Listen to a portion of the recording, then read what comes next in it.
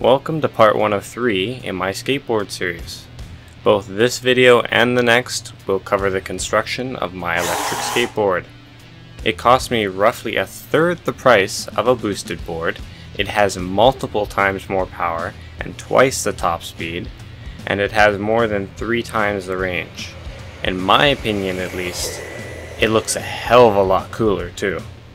I began with a portion of steel box and placed the VESC and the BMS and the battery within the limits of the steel box so that I could mark how much steel I would need to cut off to properly fit the electronics.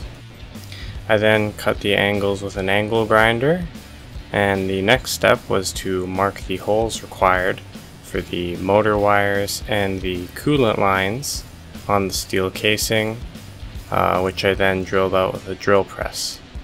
I didn't have drill bits large enough to drill the holes I required, so I actually used a step drill to enlarge the holes for both the motor wires and the coolant lines.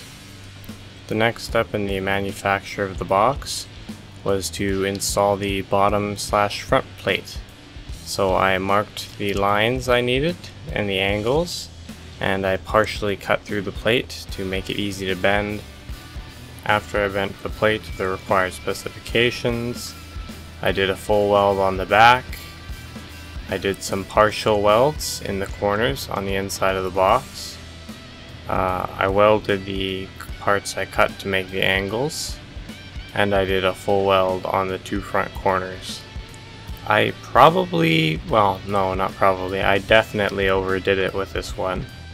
After I welded the steel plate, I made some custom bracketry to hold the metal box to the skateboard using 4 M6 bolts.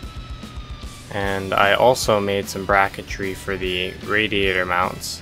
So I basically got some tubing, welded it on, and I welded on some nuts that would fit the bolts that I would use for the radiator.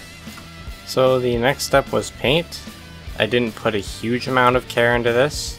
I chose to use what I had lying around, which in this case was Pour 15, which is a paint you can use directly over top of rusty surfaces. It's a little expensive and definitely overkill for this project, but it would do a nice job of hiding all the imperfections. And at the end of the day, for very little surface prep, basically just me wiping down the box with lacquer thinner, I actually ended up with a pretty shiny finished project that I would say actually didn't look half bad. And the last part for paint, of course, was I had to sand it down and apply the second coat just to get all those little surface imperfections out and to make sure it was nice and thick and durable. And as for the inside, I could have left it unpainted. However, I chose to just put on a layer of spray balm just to make sure that if any moisture somehow got in there, that it wouldn't rust. So one of the steps that I actually forgot in fabrication was to drill and tap some holes for the hose clamps that would hold on to the water hose as it would exit from the front of the box and head to the rear for the radiator. So I drilled them and tapped them out to be M3, and the hose clamps are simple electrical cable hose clamps with some stainless M3 bolts. To finish off the box, I installed all the fittings, including the PVC strain relief fitting, which I actually had to chop to make sure that it wouldn't stick into the box too much, and the grommets to hold the water cooling lines, and the charge port. In this part, I'm actually going to move into the electrical section. I'm not going to talk about every individual step. I will put title cards on the screen so you can see what step I'm doing. However, just for a couple minutes, I think I'm going to talk about what batteries and electronics I used and why. Originally, when I started with this project, I began from my choice of motor. I used a Turnigy Trackstar T28 780 kV motor. This was not a good choice, but it was what I had lying around. The recommended controller for the motor actually ran the motor at a peak of 7,000 watts, so I knew the motor was capable of a lot. The problem that made this motor not a good choice was the winding.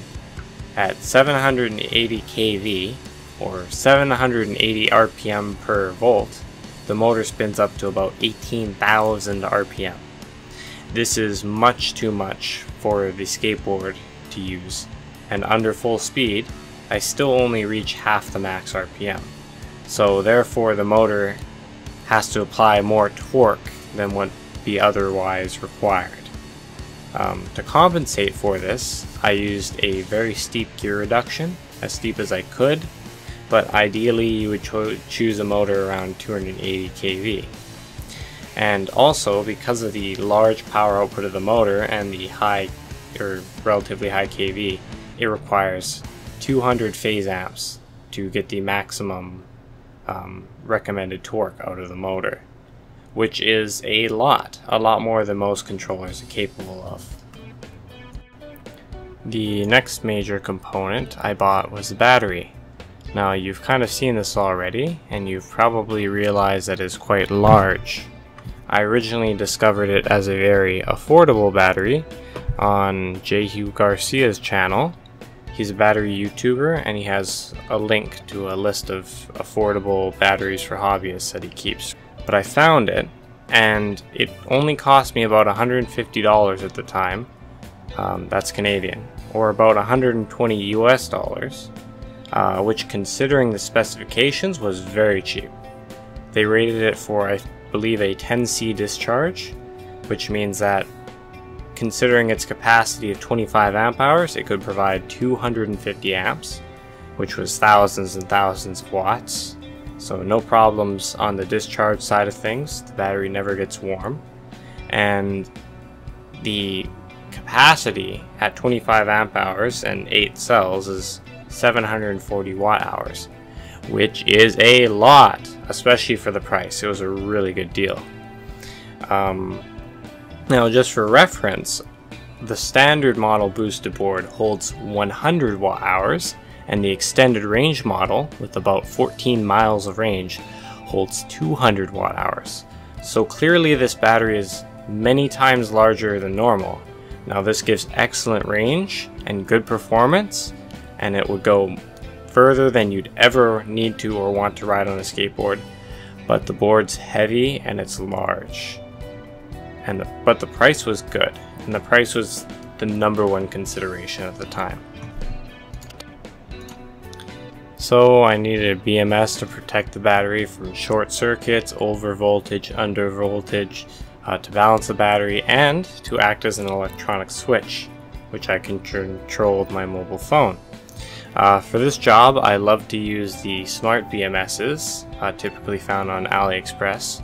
They give all the features I want, probably the most important of which is allowing it to charge at 4.1 volts per cell instead of 4.2, as this can actually double or even increase the lifespan more on a lithium pack. Now, as for the battery's weight, I decided to save a little bit of size just by shaving off a cell, so down to a 7S pack. Now for the controller, I actually tried using hobby controllers. It's a terrible idea, don't do it, they blow up, they suck. Instead, use a VESC. They're specifically designed for skateboards, and they're very programmable. Now, you can actually blow them up if you don't know what you're doing. However, in my next video, I'm going to go over that, so if you ever decide to do this project, you can do it without blowing up your VESC. But when they work great. So this concludes this part of the project. Stay tuned for the next video when I go over making the skateboard, making the motor mount, putting everything together, and programming the VESC. I'll have it out on 2 p.m. Central Time on July 31st, or Wednesday in 2 weeks. If you enjoyed my video, please like and share. If you have any questions, post them in the comments and I'll try my best to get back to you. Subscribe for future content, especially related to this project.